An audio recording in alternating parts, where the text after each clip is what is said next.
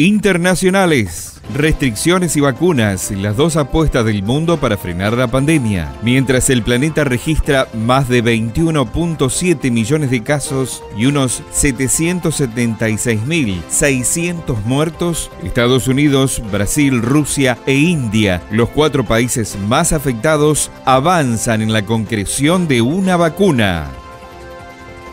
La Casa Blanca endureció las restricciones para Huawei y eleva la escala política con China. Las medidas se fundamentan en la expansión de una ley que va a impedir que el mayor fabricante mundial de equipos de telecomunicaciones venda chips a través de una producción alternativa o con herramientas adquiridas en Estados Unidos.